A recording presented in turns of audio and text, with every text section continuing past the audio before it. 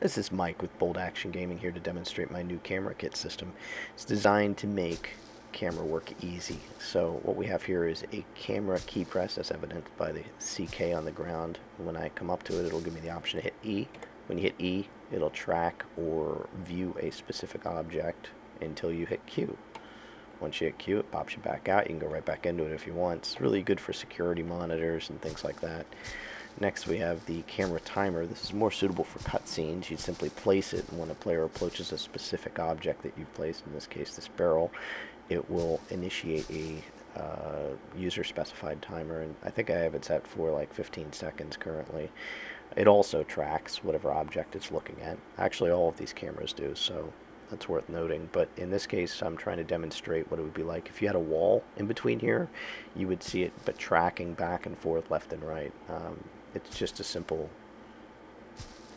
AI object on a node path, just walking back and forth. Last, we have the major piece here. This is the Multicam. It's a completely dynamic system in the sense that you can have as many cameras as you want. You can only have one camera target, but you can have as many cameras as you want. A separate camera initiator, and it will view from multiple angles. So check this out. What I have is I have a set of buildings on the inside and the other side of that wall, and a single camera target, and I think 4 cameras. We're going to go up to this. It's going to operate just like the other one.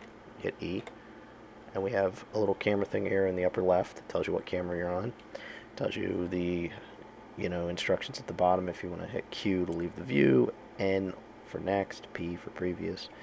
So check this out. If you want that feel of trying to make it go through. Unfortunately, my camera software is making it stutter a bit, but you can see it will go through. It's very smooth when you're doing it in the game. Unfortunately, my camera system is incredibly system intensive, and it does not work very good at allowing me to press buttons. But let's take a look at how this works in the editor. So in the editor, what we have is 3 separate components. This one's the easiest. You just place a barrel or some kind of non-dynamic entity, or dynamic entity, and you set the code. You just go to Bold Action Gaming, Camera Kit, and we're going to use Camera Timer. Open. You make sure it's got to be set to static no. I recommend physics no, but I'm leaving it like this just to, because it doesn't really matter. In this case, what I have is I have a simple AI path, which there are plenty of waypoint documents out there. View tutorials on YouTube you can look at.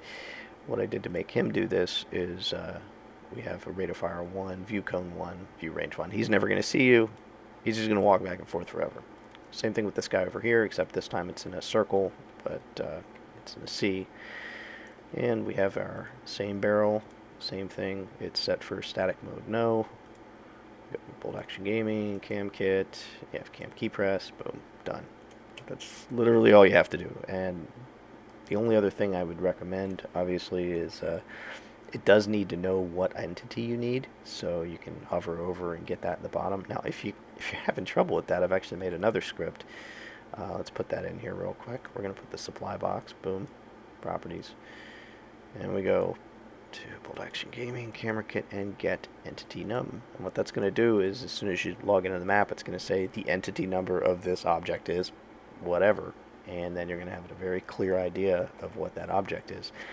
Now, this is how we did the multicam system. Like I said, you can only have one camera target, and our camera target is right here. It's this green barrel standing in a sea of blue barrels with a nice little arrow pointing at it. And what I've done is I have this blue barrel is a camera, and inside the building this blue barrel is a camera, this blue barrel is a camera, and this blue barrel is a camera. And what they're all doing is they're all pointing at the green barrel, but by being clever, what I've done is I've made it look like there's multiple cameras. What's really cool about this is you can pretty much put as many cameras as you want. I mean, it'll do hundreds if you want. It'll track moving objects. I've had objects fly out of the sky, like I've dropped them from the sky. It'll follow them down and watch them bounce with the physics system. It's really cool. So that is basically the nuts and bolts of it. It's designed just to make it as simple as possible for anybody to use a camera in Game Guru with a minimum amount of coding. And so check it out on the store. You should see it soon. Thanks.